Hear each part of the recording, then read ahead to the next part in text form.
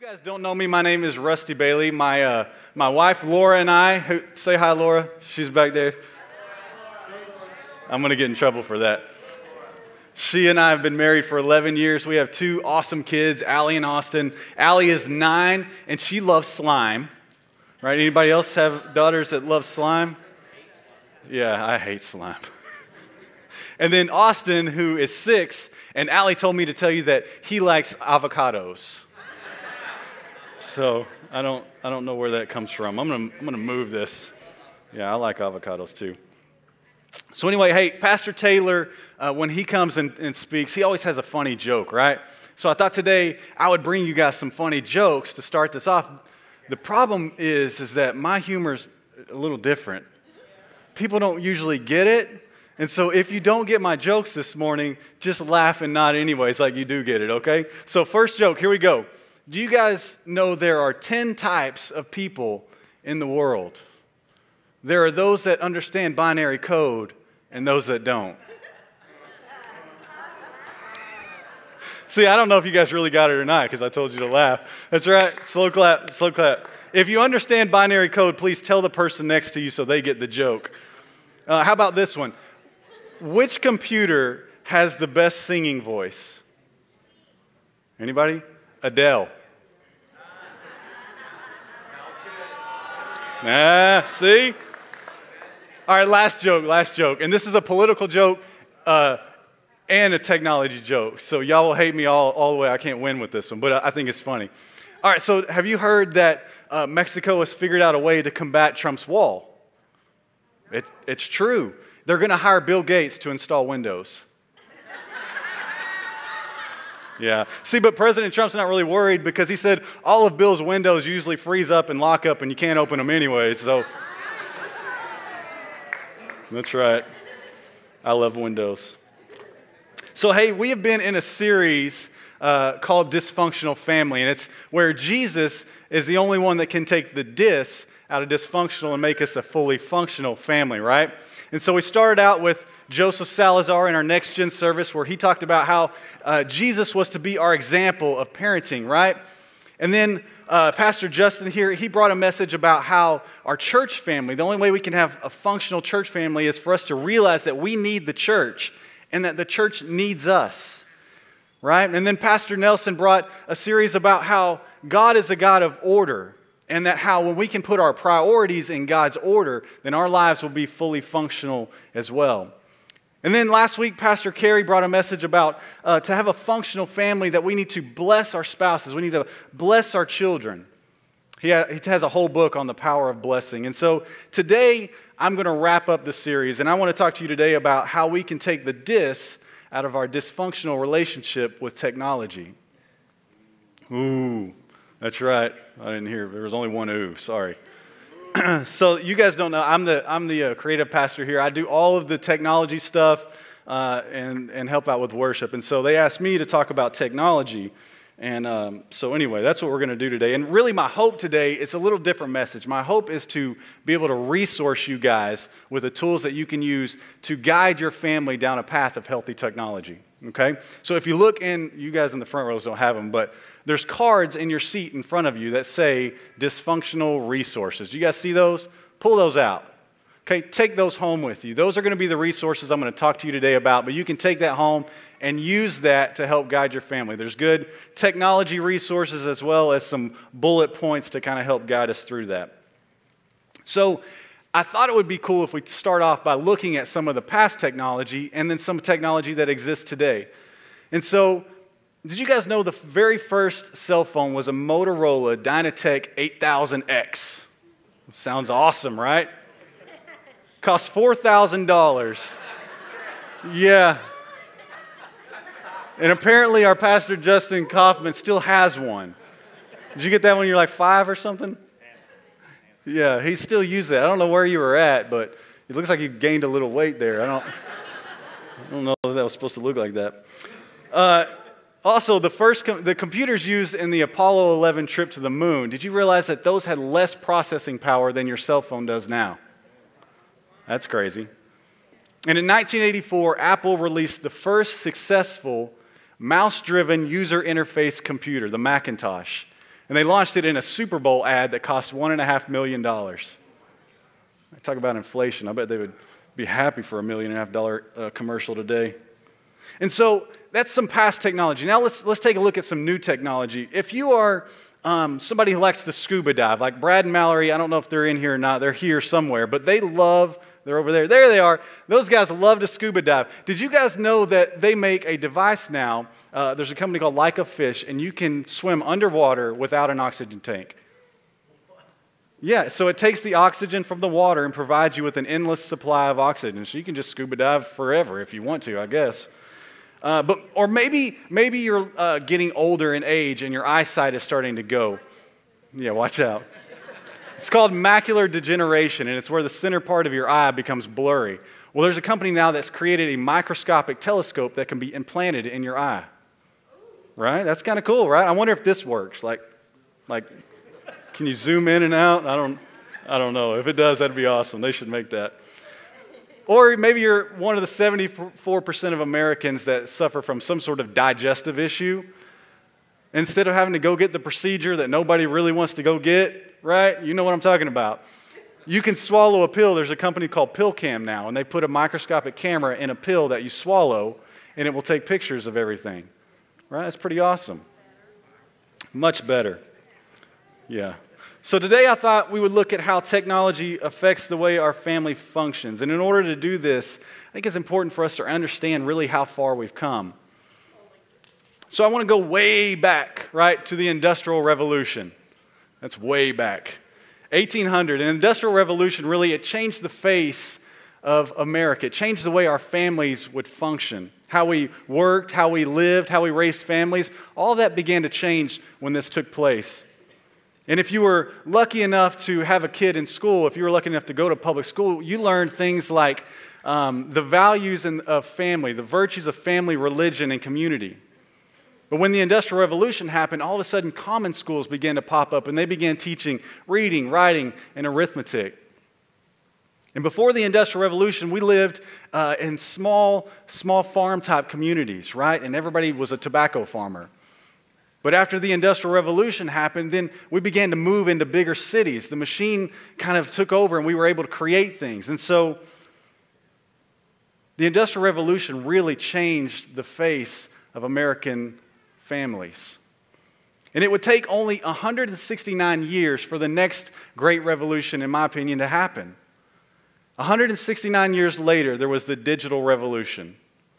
Right? And in this time, again, the face of America would change, and really the world at this point, because now the digital revolution, complete industries were born at this time, right? Jobs were created and destroyed by the computer. And so by 1980, the personal computer had made its way into our homes, and now all of a sudden, parents would have to figure out how to deal with this new craze called the video game. Right? I can remember being in elementary school and our school just getting computers. Right? We had to go and we saved all of our receipts from the grocery store, and they created these computer labs, right? You guys remember that? Oregon Trail? I mean, come on. Roughly 22 years later, the next revolution would happen, and on August 6th, 1991, the World Wide Web went live. Right? And there was no big press conference. In fact, most people around the world had no idea what the internet was. But you fast forward 28 years to today, and now there are over 3.8 billion people online. That's 40% of the world's population. There will be 8 billion devices by 2020 connected to the internet, and more than 570 new websites are launched every minute. Here's one. Really, it kind of puts it in perspective for me. Every 24 hours, every minute, 24 hours of video is uploaded to YouTube. More content is uploaded to YouTube in a 60-day period than the 3 major U.S. television networks have created in 60 years. So when you think about the timeline of technology in context to raising a family, you can see how that our generation, this generation, is doing it in complete uncharted territory. There was 169 years from the Industrial Revolution to the Digital Revolution. and only 22 years from the digital revolution to the internet. And today, technology changes so fast. Every 2 years, technology is changing. What does that mean? That means that a student starting a 4-year technical degree, half of what they learn will be obsolete by their 3rd year. From the Industrial Revolution to the digital revolution, there was time for families to adapt. There was time for generation to teach generation on how to raise a family in this kind of era. But today we're raising families in an environment that changes so fast that there's really no examples for us to follow. Because there's never really been a time like there is now. So technology has changed the way our lives are lived. It's changed the way we parent. It's become a force for both good and evil. On one hand, we have this massive access to this incredible library of information, right? And on the other hand, we have access to unprecedented evil. But technology alone is not the culprit. How it affects our family it's our responsibility. You see, technology it's just a tool. And the way that we judge the morality of any tool is by looking at the hands that hold it. Right? It's time for us to take responsibility and stop blaming technology for our own bad behavior. So, how do we do this? How do we take the dis out of our dysfunctional relationship with technology? I'm going to tell you in a second after we pray. Bow your heads. Father, in Jesus' name, God, I just ask that you would come today, Lord, that you would open our hearts, God, you would open our eyes, that you would lead us and guide us to the decisions that we should make, Lord, regarding our family in the areas of technology. I pray, God, that you would be here and that your word would speak to us. In Jesus' name I pray. Amen. You have to excuse me. Has any allergies messed with anybody else? Mine were real bad, so this morning I took a Claritin D and Benadryl. So if I just doze off, somebody just wake me up, I'll be all right. All right, so the 3 steps to taking the dis out of our dysfunctional family. Step number 1, we have to guard our own heart first. Right? Pastor Justin talks about this a lot. We have to get God's word in our heart. That's how our heart is guarded. Proverbs 4:23 says, above all else, guard your heart, for everything you do flows from it. Right? So you guys repeat that. Above all else. Above all else. Okay, it's important. Above all else, guard your heart, for everything you do flows from it. Every decision that we make, every word that comes from our mouth, every conversation that we have with our kids, every conversation we have with our wife, every single thought that comes in our head comes from the heart. And so no wonder God is telling us, above all else, guard your heart. When we have God's word in our heart, we're going to think right, we're going to live right, we're going to do right. When we don't have God's word in our heart, we're going to live wrong, we're going to think wrong, we're going to do wrong. And that's great news. See, you guys are looking at me like, what? Here's the reason it's great news, is God has created us where we can't think wrong and right at the same time. So how do you not think wrong? By thinking what's right. And in order to do that, we have to get the word of God in our lives. A God-controlled thought life will govern your speech, it will guard your sight, and guide your steps. How many times have you guys needed governed speech when having a debate or a conversation about technology in your home? Yeah, it happens to me quite often. And so today I said I wanted to resource you guys, right? I don't want to just tell you these things and not give you anything to take and do this. And so the first resource I want to share with you guys about is one called the YouVersion Bible app. Most of you guys have it. Raise your hand if you have this app. Majority of us have it. Okay, if you don't have this app, you need to download it, and here's why. I love the YouVersion app because it is a fantastic way to help hold yourself accountable. Right? Accountability in reading your Bible is huge. The last thing you want to do is start a Bible study with somebody and then not do it. And on the YouVersion app, they can see if you're not doing it. But it's a fantastic app, and what it is it's the Bible on your phone or on your iPad or on your computer, and you can select different plans, different study plans, and then you can pick friends that you have to read them with you. And then as you guys read it together, you can comment, and everybody can see your comments, and you can grow in the Word together. So the YouVersion Bible app is fantastic.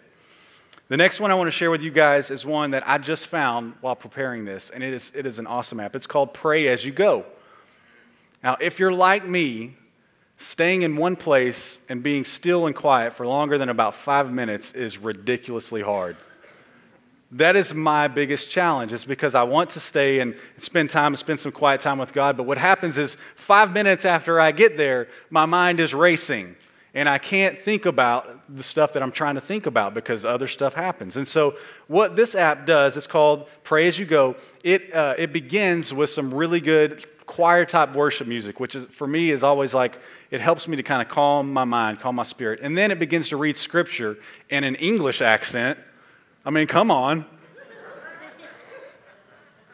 I know. Weird things, I know. And then, so as it reads the scripture, it gives you time to reflect on the scripture. It gives you prayer directives to pray regarding the scripture. And then it also gives you questions that you can think about, like, characteristics of God and attributes of God. And it allows you, it puts your focus in a way that, hey, these are, and they're about 15 minutes or so, and I can begin to develop this lifestyle of prayer and learn how to calm myself. And so it's called Pray As You Go. Download that. It's free. Next one is called Verses, and Verses is a scripture memorization app, right? And Pastor Kirk shared this one with me. This is an awesome app as well. We have to memorize scripture, and Jesus provides that example to us in the Bible, right? If you guys can recall, when Jesus goes and he fasts for 40 days and then he's in the wilderness and he's tempted by the devil says to him, if you're really God, turn that stone into bread. And Jesus, what does he do? He quotes scripture. He said, man shall not live by bread alone, but by every word from God, right? We will find ourselves in situations, regardless of whether it's technology or something else, where we're being tempted, or we find ourselves in a situation where we need to speak some truth into that situation. And having the Word of God in our heart, right, that's going to allow us to be able to do that. So Verses is a great app. It uses games to help you memorize Scripture. And the last one I want to share with you is called iDisciple. And iDisciple, I also just recently found this one. iDisciple is a great app as well. And what it does is it allows you to set up a profile where you can go on and select different topics that you like to study. And then it asks you, what are your favorite preachers and teachers? And it's got a plethora of them on there. And so you can select all kinds. You can guys see, I like Tony Evans, so there's a sermon that he's doing on discipleship. And so after you set all your settings, it compiles all these sermons and says, here's all this stuff. Here's some growth plans for you to guide you in this. Here's some music that goes along with it. And so it's a great app just to stay connected, another way to stay plugged in and grow in the Word of God. Give me just a second. I'm going to drink again. I'm super dry mouth. I wonder why. All right, part number 2. We've got to, after we guard our own heart, right? It's our responsibility to guard the heart of our child and our spouse. You see, technology changes, but principles never do. And so it's our job to begin to build relationships that aren't based on technology, right? Friendships aren't based on Facebook, okay? Friendships happen on purpose. Relationships in our family happen on purpose. We have to begin to intentionally strengthen our family's relationships on a regular basis. Children who know that they are loved and cared for generally are going to make better decisions. And spouses or couples that know that they have each other's undivided attention, they're going to grow together and not apart. Did you guys know that your brain creates neural pathways every day? And like a muscle, you either use it or you lose it. And they did a study recently in Britain on cab drivers, right? They took taxi cab drivers who have to navigate the integral streets of Britain, and they looked at the ones that used GPS against the ones that didn't. And what they found was, it's called the hippocampus. It's the part of your brain that is responsible for memorizing people and objects and long-term memories. They found that taxi cab drivers who didn't use GPS had brain activity that operated at a much higher level. In fact, the ones that had more years of service without GPS had higher brain activity. And so what does that mean? That means if you want to remember where your house is at the end of the day, you need to operate in that. And the problem is that technology just doesn't come and all of a sudden take over quickly. It happens in small steps. Like, I can remember Who in here remembers before the cell phone that we had to memorize phone numbers? Right? I used to know a ton of phone numbers.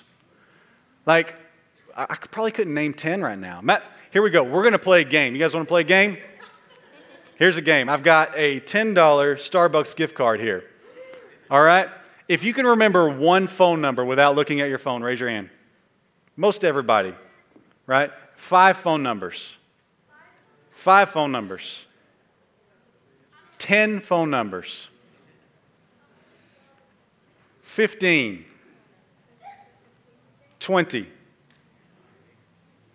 We have one person left? Yeah, I know. John, how many do you remember? Quite a few. The numbers are always. Is it 20? At least 20. Anybody got more than that? All right, John, you win the gift card.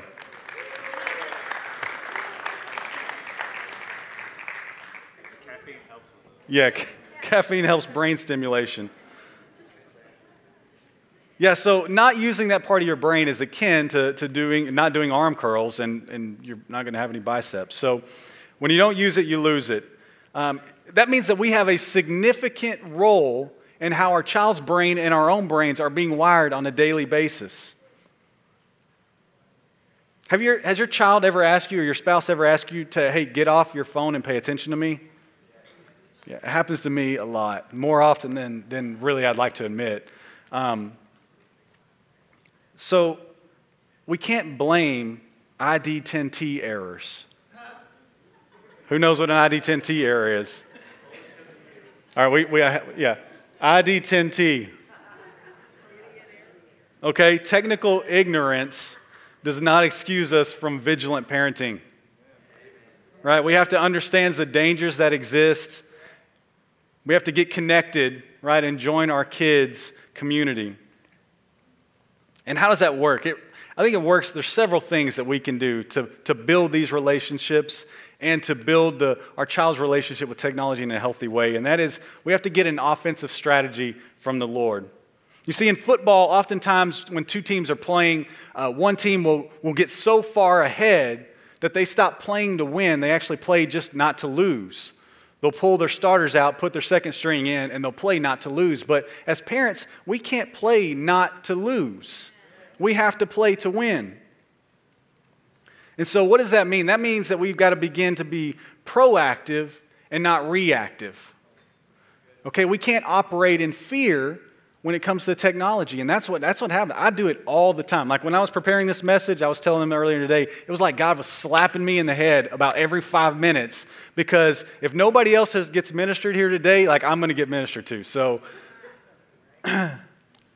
we've got to be proactive, okay? What does that mean? Just like we have to develop our own heart with God's word in it, we also have to begin to develop the heart of our child and as well as our spouse. Okay? That looks like, for one, to build the relationships. Schedule activities that don't involve technology. Right? Go hiking. Yesterday was a beautiful day. Go for a walk.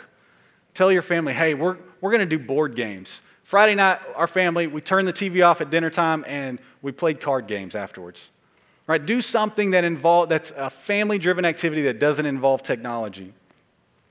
But when you have to talk about technology, we've got to begin to have open and honest conversations regarding the subject. What happens if your home is like mine? This is what happens. The kids are on the iPad and the TV's going, and you're looking around and you're like, mom comes home, nobody says anything, and it's this reality that they're too involved. They're too involved in technology. And so in that moment, what we do is we react. Right? We take the iPads, we turn the TV off, and y'all go tell your mom hi and go outside and play. Right? That's being reactive.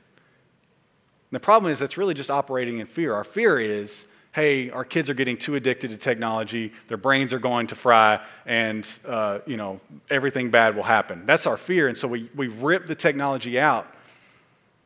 But what we should be doing is we should be having open conversations about this with our kids, with our spouse, saying, here's my expectations. Here are clear boundaries for technology, right? Do you guys have restriction zones where technology isn't allowed in your home? we try to have it where there's no technology at the dinner table, right?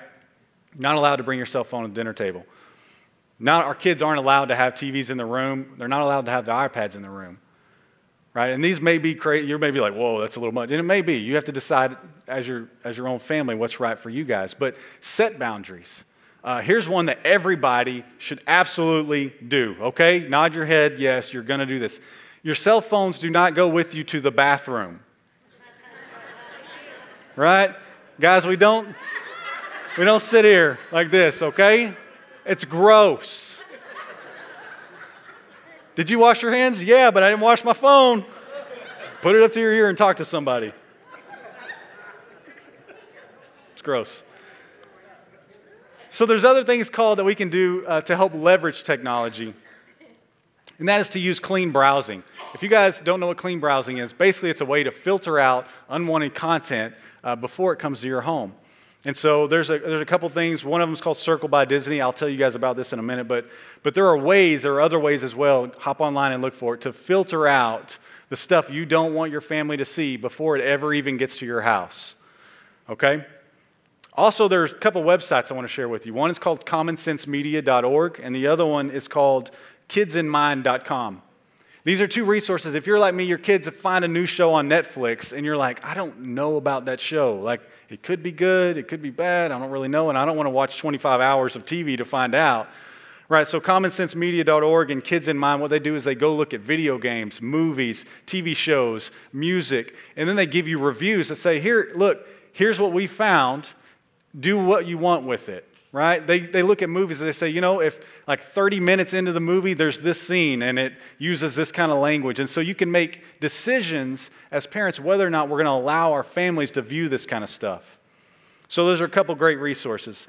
And the last thing I want to talk about in being in proactive is to use a third-party app to help manage your kids' social life and phone life. Kids may not like it, but they'll learn to love it later. There's an app. If you have older kids, maybe in their teens or maybe tweens, and they're already involved in things like Facebook and Instagram, Kik, Snapchat, Musical.ly, there's like 8 billion of them out there, and you can't monitor them all. There's a service called Bark, and what Bark does is it basically monitors. You put in all your kids' accounts, and it monitors them. And it doesn't give you all the information every day from all the accounts. That would be a lot to go through. But what it does is it looks for key things, things such as bullying or things such as inappropriate photos that get sent. It checks your email. It says, hey, you may want to check on your daughter because there's been some language that sounds like there's depression happening or there's suicidal thoughts or something, whatever. It looks at all these platforms, and when it finds something, it gives you an alert and says, hey, check this out. The second one called Circle by Disney, I talked about it a moment ago. I actually just bought this and put it in my house this week because I wanted to test it to be able to tell you guys about it. It's really cool. You can set up a device at your home on your network and then create profiles for all of your family members. And so I have one, Allie has one, Austin has one. And then you assign the devices. It looks on your network and it says, here are all your devices. You got phones and TVs and laptops, and it finds the ones you have. And then you can assign them to the children and create restrictions based on their age. And so you can tell it, I only want them to use the internet for 2 hours a day, or I only want them to use Facebook for 30 minutes, or I don't want them to use Snapchat at all, and so you can disable it. And you can also pause it on the fly. And so I was testing this with my wife, and she was over here, and I'm like, what's wrong? She's like, I can't do anything on my phone, it's messed up. And I was like, yeah, it's not messed up. So last night she goes, can you take these restrictions off? And I'm like, maybe. Anyway, it's a great app. And then Circle by Disney does work only in your home for that specific thing. So when you leave outside of your network, it doesn't cover that. But they make an app to go along with it called Circle Go. And that app does cost, I don't remember how much it was, but it basically takes all of your settings that you've made at home and then broadcasts those to everybody's phone outside of that. So it's a cool service. The next one, My Mobile Watchdog. This is the last one I'm going to tell you about. My Mobile Watchdog works very similar. It does some different, it works a little different, but it's very similar to Disney Go or Disney Circle by Disney. And so hop online, look at these resources because each one is slightly different. You're the only one that's going to know what works best for your family. But the point is do it, right? Be vigilant about parenting. Don't blame ID10T errors as a lack of being vigilant for parenting, okay? You guys awake? Did y'all take Benadryl too? Yeah. All right, so last point here, and that is when mistakes happen, we have to show them the heart of the Father. And what's the heart of the Father? Forgiveness. Matter of fact, I want to go ahead and have the worship team come up. You guys are going to be up here for a minute, but I don't have another place for you to come up, so. Proverbs 15:1 says that a gentle answer turns away wrath, but a harsh word stirs up anger.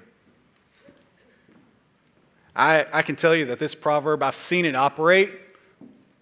I've seen it operate in my family because a harsh word, right, stirs up anger. And what happens when we are acting in that reactive mode, when we aren't being proactive when it comes to something in our family? Division happens, right? That strife and conflict happens. And the Bible says a gentle answer turns away wrath. And so we've got to begin to show the Father's heart, show forgiveness in these moments, because I can promise you there will be moments, regardless of how many boundaries we set, regardless of how many safe nets we put in place for technology, mistakes are going to happen, not just on our kids' part, but on our part. I think one of the greatest stories, one of my favorite stories that really exemplifies forgiveness in the Bible is a story about Peter, and it's found in the Gospel of John.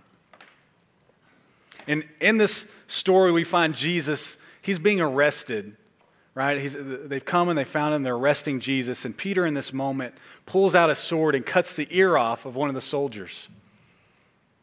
And they're wrestling, everybody's in this moment of conflict. They ended up capturing Jesus, and he's being led away, and Peter breaks loose, but he's following at a distance. He's trying to follow Jesus, but yet he doesn't want to be captured, so he's also trying to stay hidden. And so they take Jesus, and Peter's there, and somebody sees Peter, and they say, "Hey, aren't you one of his disciples?" And Peter's response was, No, I don't know him." And so Peter's continually trying to stay with Jesus, and somebody else sees him. Actually, two more people see Jesus, and he says, "Hey," they say, aren't you one of his disciples? And Peter's response is, No, I'm not. I don't know him." And so after the third time, a rooster crows, and in that moment, Peter recalls the words of Jesus. You see, earlier in that day, Peter was telling Jesus how he would lay his life down for him, how much he loved him, and Jesus says to him, "Peter, I'll tell you this, you're going to deny me 3 times, right?" And so in that moment, Peter hears the rooster crow, and he's reminded of those words, and all of a sudden, Peter is filled with guilt. How do I know this? Because if you keep reading, in this next few chapters, Peter isn't really mentioned anymore. And so he goes from being this main figure in this story of conflict to now he's retreating. He's trying to hide, and he has all this guilt because he's denied Jesus. And so later that day, they take Jesus and they crucify him, and it says on the third day that Jesus overcame the grave. They buried him, and he rose from the grave. And Mary Magdalene is going to the grave to see there. She's distraught, and she just wants to be with Jesus. And when she gets there, she finds an empty tomb. The stone has been rolled away. And so Mary's thinking, was it not enough that you killed Jesus and now you have to steal him? And so Mary runs and tells Peter and John, and she's like, they've taken him. So Peter is like, he runs out frantic. They run down to the tomb, and they get there, and Peter finds an empty tomb, and it's got the linen cloth in it and the handkerchief that was on Jesus' head. And Scripture says, for a moment, he believed. Now you got to think, Peter's like, what is happening? See, they didn't understand the Scripture that says he's going to rise on the third day yet. They didn't get that he was going to conquer the grave and conquer death. Later that day, it says that the disciples were in a room locked together, and they were hiding in fear from being arrested. And so Jesus shows up in this room, but the disciples don't recognize him. It doesn't say how he looked, but it was in such a way that they didn't really recognize him. And so Jesus is standing there and he's saying, look at my hands. Look at the hole here, right? Other gospels say that they were afraid. They thought they saw a ghost. And so 8 days go by, and again, the disciples are in this room locked, hiding. They're in hiding because their whole world has been destroyed. They don't know what to do. And Jesus again appears to them, shows them the holes in his hands. And again, they don't recognize him. And in the Gospel of John, it's the only book that recounts this story. There's a third encounter with Jesus. But this time, they don't come to the disciples in a room. This time, the disciples are at the Sea of Tiberias. And Peter's there. It doesn't say why they're there, but I have to think that maybe a bit of time has gone by. And in Peter's mind, he's thinking, I've denied my Savior. I don't know where he's at. I'm not sure if what we saw was real. The only thing that I know to do is to go fishing. Right? The scripture says that he told the other disciples, I'm going to go fishing. And the other disciples say, okay, we're going to go as well. And so they fish all day and all night, and they catch nothing. And it says that there was a man standing on the shore, but they didn't recognize him. And he calls out and says, hey, did you guys catch any fish? And they say, no, we don't have any fish. Go find your own fish. They didn't say that. They said, no, we have no fish. And Jesus tells them to cast the nets on the side of the boat. Now, what's cool about this is that in Luke chapter 5, we find that Jesus, again, is meeting. This is the first time he's meeting with the disciples. And he's got a multitude of people that have followed him, and he wants to teach to them. So he tells Peter, he gets in Peter's boat, and he tells him, hey, go off the shore a little bit. And so he teaches the crowd from a little bit away from the shore. And at the end, he tells Peter to cast their nets off the side of the boat. And again, Peter does this. He says, hey, but look, Peter says, actually, look, we fished all night and all day. We've caught nothing, but we'll do it. And so they throw the nets over and they catch so many fish, it says that the boats were sinking. And in that moment, Peter recognizes Jesus for who he is, the Son of God. And he falls down on his knees. But check out what he says. Peter says, depart from me, I'm just a sinner. You fast forward and you look at this new story in John and you find Peter in a similar situation. Jesus says, cast your net over. And they do, and they catch all these fish. But rather than saying, depart from me, Peter recognizes Jesus, leaps off the boat, and swims to the shore. Such an awesome, stark contrast. And so they're there on the shore, and they're eating together, they're eating breakfast, and Jesus asks Peter this question. He says, Peter, do you love me more than these? Scholars have a couple interpretations of why he said of more than these. Some think that he was talking about the other disciples, and some think he was talking about the fish in front of them. I tend to lean towards the fish. I think Jesus was asking Peter, Peter, do you love me more than the old life that you came from? And Peter answers and says, yes, Lord, you know I love you. And again, Jesus asked this question. He asked it 2 more times. And on the third time of asking, every time Peter answers, yes, Lord, I love you. On the third time, Jesus asked him, Peter, do you love me? And the Bible says that Peter was grieved. You see, I think in that moment, Peter was grieved because he realized Jesus asked him this question 3 times because he had denied him 3 times. And what Jesus was saying to him in those moments, the reason why Peter was grieved was because Jesus was saying, Peter, no matter how many times that you've sinned against me, no matter how many times you run back to your old life, no matter how many times, I'm going to stand on this shore. I'm going to reveal myself to you just the way that you know it's me, just like I did before. And I'm going to remind you of your purpose.